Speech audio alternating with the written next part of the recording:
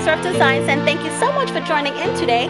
I am making personalized wine glasses using my Cricut Maker and heat transfer vinyl, the Caesar brand. Okay, and so this is the Easy Weed Caesar brand. It is called electric, and this is their blue. I am also going to be using heat transfer tape as well as a regular standard iron, and these are the irons that I use in my sewing studio. And so today we are going to use it to adhere the heat transfer onto the glass. And so what I'm going to do first is I'm going to cut down some of this transfer. I have some excess here, and so I'm just going to cut that down because it doesn't need to be all of that. Nothing extra do we need. And I'm going to put heat transfer tape on one end right here.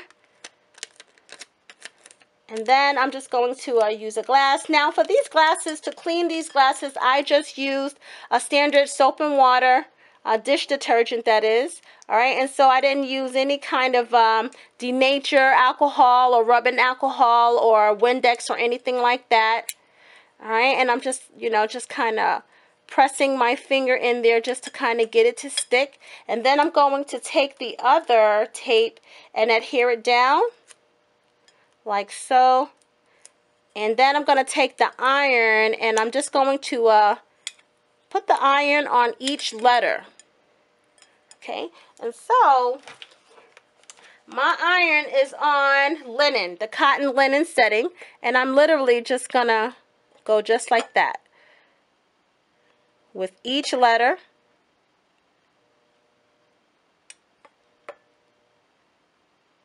And so I gotta tell you a story. When I went to Dollar Tree, I actually bought 4 glasses, and I said, let me just buy 4, even though I only need 2, just in case I mess up. And I thought, well, Kandia, how could you mess up? There should be no messing up. You've done this, not on expert level yet, but you've done this quite a few times where you shouldn't be messing up, especially on glasses. Well, I've never done this on glasses before, and even though the process seems the same, it is not. What I attempted to do was I attempted to put the wine glasses inside of the mug press, because my thought was, well, it's the same width. A mug is about this size in regards to circumference, so it should work. Well, if you think about what the mug press is meant to do, it is meant to apply pressure to the mug. So it could either sublimate whatever image you are putting up there, or adhere heat transfer vinyl under, extreme pressure. Well, the glass is not meant to withstand that. And so I learned that very quickly. Now, it didn't burst on me or bust on me, but I got to tell you that once I had the wine glass inside of the mug press, I knew instantly that this was a bad idea. And so it was unsuccessful. So if any of you are thinking about putting a wine glass in a mug press, maybe I'll find some footage and show you that it's not a good idea. You will struggle, it will shift, it's just not a good idea. All right, and so let's see what we got here.